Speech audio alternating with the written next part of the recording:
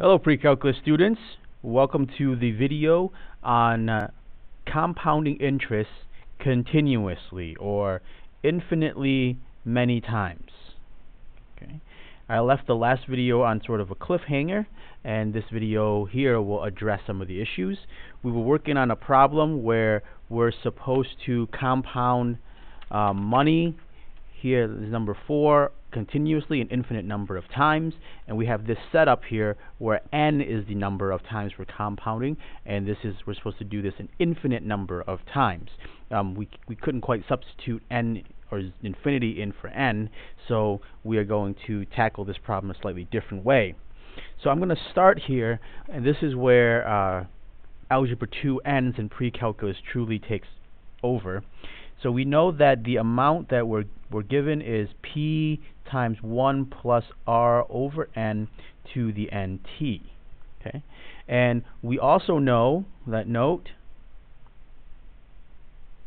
the limit as n approaches infinity of 1 plus 1 over n to the n is equal to e.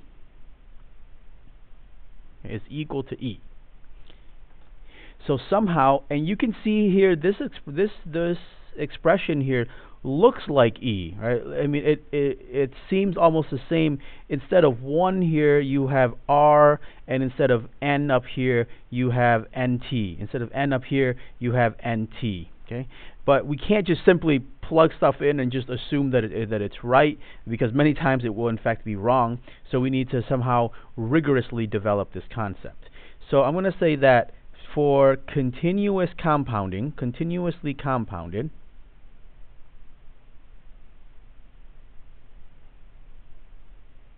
okay, means for us to take the limit as n approaches infinity of p times 1 plus r over n to the nt.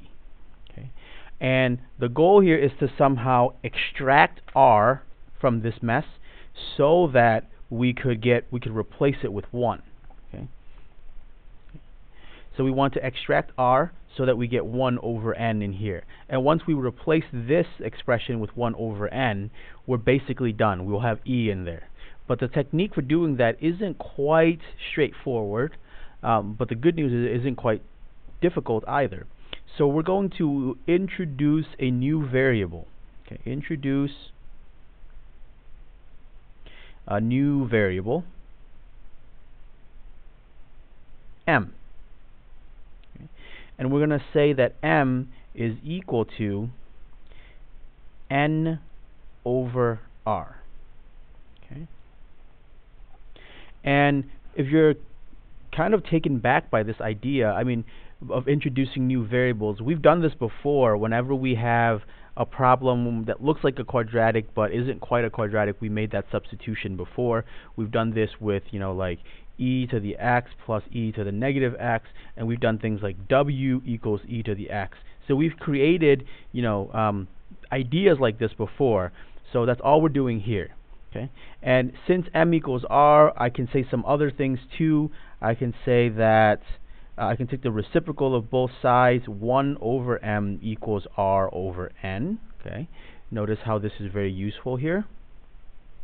And we can also say that the limit, so we can say that as n approaches infinity, m also approaches infinity. Okay, since r is a constant, as n gets bigger, we know that m will get bigger too. Okay, so these are some facts here that come from the new variable. And then we can say also one more thing: mr is equal to n. Okay, so this is the definition of m. These are facts. These are facts that are derived from the definition. So we're allowed to make up the definition, and then we can take the definition and just rework it algebraically to get some of the facts from the definition. Okay, and now we're going to apply these ideas to this expression here. So we can rewrite the limit using m instead of n. Okay, take the limit that we got and just rewrite it. So now instead of the limit as n approaches infinity, but note that as n approaches infinity, m also approaches infinity. So we can rewrite the limit in that way of p of 1 plus, and here what we have is, instead of r over n, we have 1 over m.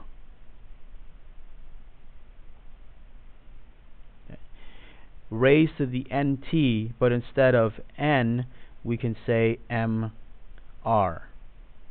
And then the t is still there, of course. Okay. And notice here that we've accomplished what we set out to do. We extracted r, and we get 1 over a variable in here. The variable isn't the same one as this, but it behaves just like it. M behaves just like n, because as one of them gets big, the other also gets big. So now if we look at this part, if we look at that part, that is in fact equal to e. Okay, the limit as, and this information too, the limit as a variable approaches infinity of 1 plus 1 over that variable raised to the variable is in fact equal to e. So that gives us p, everything in the green box here turns into e, okay, raised to the RT, or the famous PERT equation.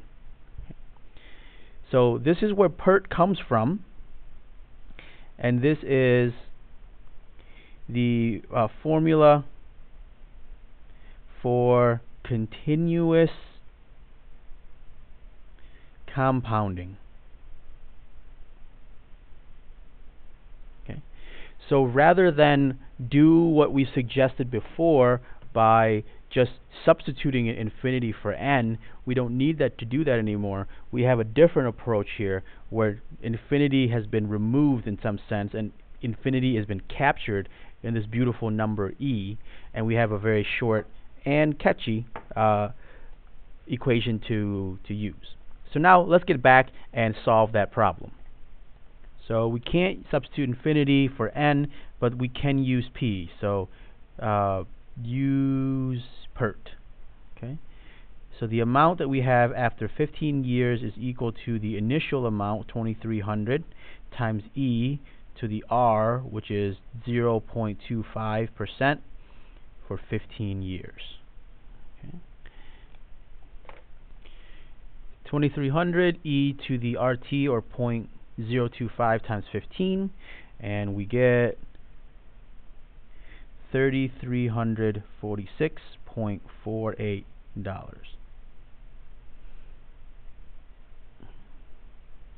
And that is our final answer for this problem.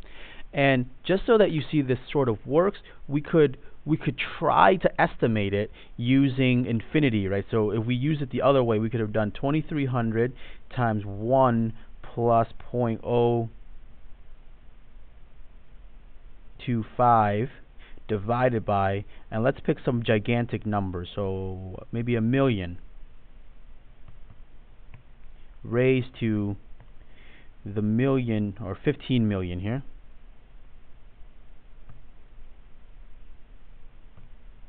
See? And you see that we get almost the same answer, although the answer that we had up here is more correct. This is an approximation of it. The answer up here, you can see here that it's only off by a few pennies, but if you had a larger amount, then that may add up to something useful. And later on we'll see where if we try to solve for r or for n, solving these equations is actually more difficult than calculating this, and so PERT is a definitely more useful tool. So I'll end this video here. As always, ask your teacher if you have any questions. Thank you for watching. Have a wonderful day.